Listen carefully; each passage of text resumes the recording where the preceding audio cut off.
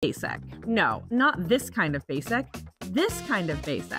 Welcome to Basically Science, where we're covering the basics of basic science. I'm Dr. Caitlin Casimo, and I lead the Education and Engagement Program here at the Allen Institute, which means I get to share basic science with students, teachers, and scientists from around the world, which means I'm basic.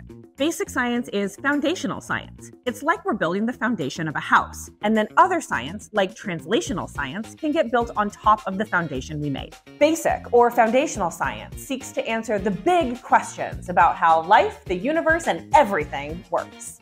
So why do basic science? First of all, basic science gives us the joy and fulfillment of contributing to humanity's body of knowledge. You know, no big deal.